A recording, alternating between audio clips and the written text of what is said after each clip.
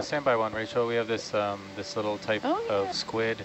I can't recall the name of it, but we've seen it before. I believe that that's a squid. Otherwise, I might be misidentifying it. Could be a holothurian. It almost does look a little sea cucumber-y with those tentacles on the end. But we've seen one. It's like got a. I can't recall the name of it now. What should I call this? Floating gelatinous? It's got these two little eyes.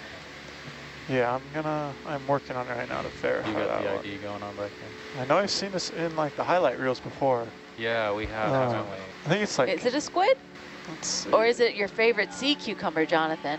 I think it is a squid. I just can't remember the name. We do have a highlight. Yeah, it's a squid. It is a squid. Nautilus. It has really big eyes to it. It looks like. Are those black balls on the side behind the tentacles the eyes? I believe those are optical sensors of some kind. Now that it's in the light pool, we could zoom in on it if you want, Si. Sure. That's a beautiful image right there. Wow, great shot.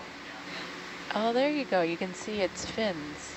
Really nice. That's well done, Simon. It's hard to. Yeah. Hard to Very maintain nice. Oh, and look, a little shrimp there too. The chat is helping us with our ID, saying it's a piglet squid. Piglet squid. Piglet squid, Great, thank you. You.